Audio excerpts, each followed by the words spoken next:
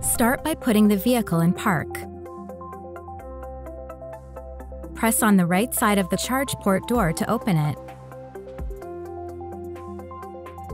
Plug the connector into the charge port until it clicks. A beep sounds when charging begins. The charge status light blinks green to indicate charging. The longer the blink, the more charged the battery is.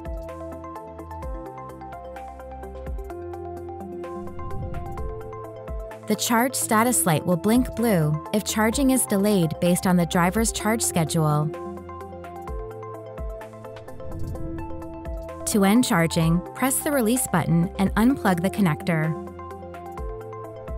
During DC fast charging, which uses the lower part of the charge port, the connector may be locked to the charge port until charging is complete. To unplug before charging is complete, stop the charge either on the charging station or in the charging app of the touchscreen.